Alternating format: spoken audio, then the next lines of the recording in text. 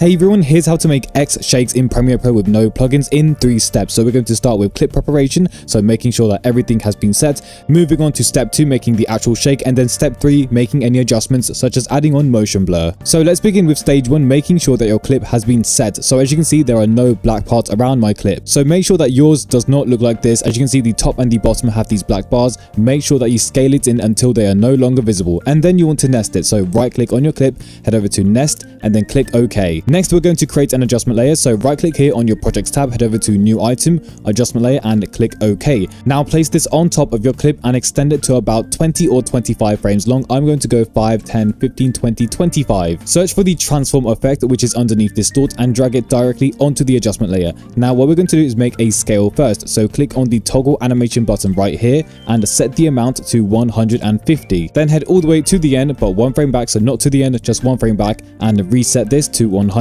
Now we're going to graph this, so click on the little arrow next to the stopwatch, which will bring this down, and select the second keyframe. Pull this handle all the way to the left and ensure that it's on level, so right there. Perfect. So now you should have a very smooth slope that looks like this. Make sure your graph does not jump up or down like this, otherwise it's going to end up horrible. So make sure it's smooth. That's our scale done. So now what we need to do is keyframe the position, which is just at the top. So hit the stopwatch, and what I'm going to do is shift it very slightly to the left. As you can see, my video is moving, and I'm going to move it until I hit the edge of it. So make sure that this black border is not visible. So we need to hide it like so. Perfect. Now the position is on the very edge of our clip. Then move 1-2 frames ahead and do the exact same thing for the other side. So I'm just going to shift it to my right and make sure it hits the edge like so. Perfect. 1-2, once again, all the way to the left, and just repeat. So there you go. Perfect. 1-2, once again, just like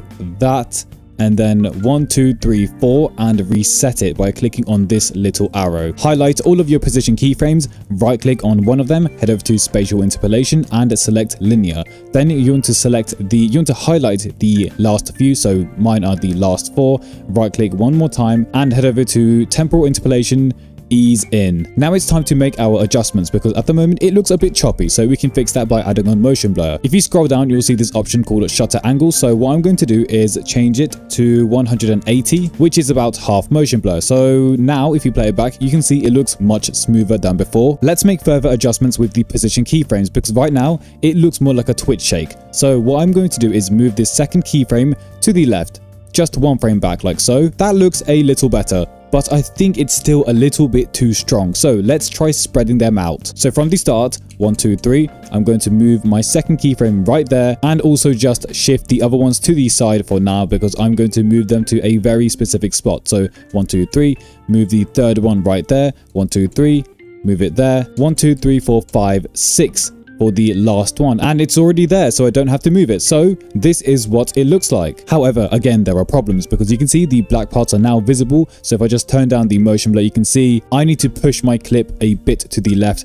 like so for the second keyframe. Then I'm just going to check my other ones as well. So this one needs some adjusting, just going to push it to the right. Let's check this one. Yep, that one as well. And the last one should be okay. So without motion blur, it looks like this, which is pretty good. And with motion blur, so let's just crank it all the way up to 360.